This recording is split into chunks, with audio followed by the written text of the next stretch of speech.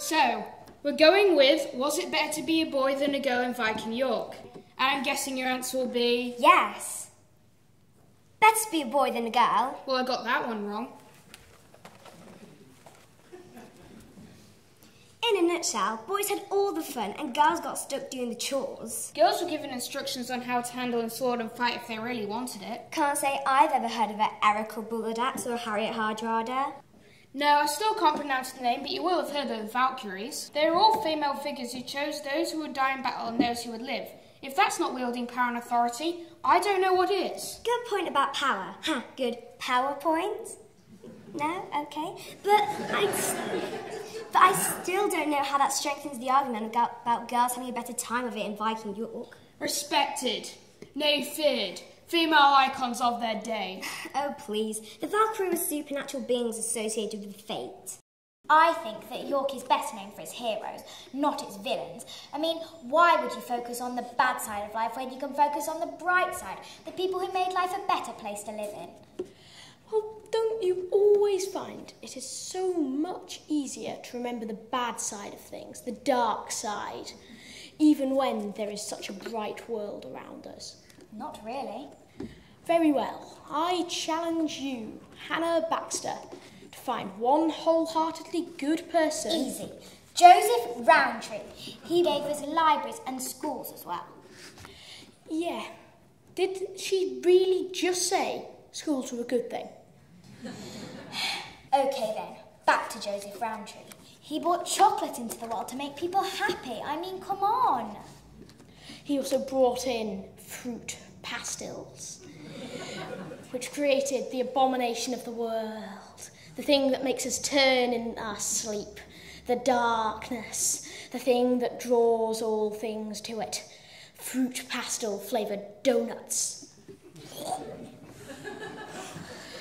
Today we've decided to bring in our time machine. It's bigger on the inside. Best be on our way. Did you know we just travelled back over 1,200 years? That's older than your great. Okay, we get the point. Let's focus, shall we? Fine. We have arrived in the Viking era, where fur clothing and people carrying shields is normal everyday business. Come on, take that silly hat off.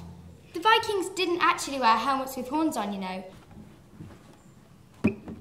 Here we are in the Victorian era. This era was only about 150 years ago. Still older than your great. No, not this again. I heard that the Victorians once ruled the world. Not exactly.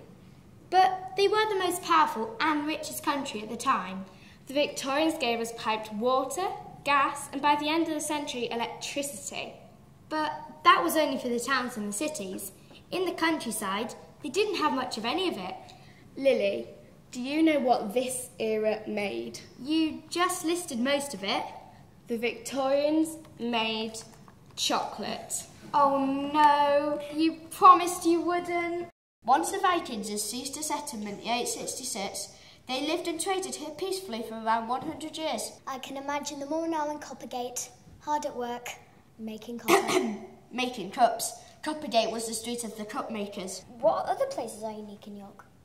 What about the quaint shambles? The street gets its name from the Anglo-Saxon word fleischhammels. Oh, that sounds lovely. What does it mean?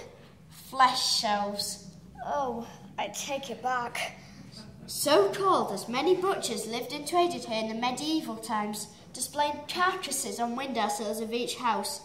In fact, the streets ran with blood, guts and offal daily as animals were slaughtered on sight. All right. Not so loud. We're trying to maintain our visitor figures, not put them all off. You can't forget about the role that the railways played in turning our city into such an important hub in the north. Railways? Oh no, don't tell me you're a train spotter. Every town has a station. York Station is not exactly a draw for our tourists, usually somewhere they pass through before getting to the queue outside Betty's. But what about the National Railway Museum? It is part of the story of York's rise to being the important city it is today. And it gets 800,000 visitors each year. Baffling. Don't forget, it's free to get in. Ah, yes. That makes sense now. I know what they say about a Yorkshire man and his money. So all we need to do is convince our visitors to look beyond the spires of the Minster and see our proud walled city established by the Romans.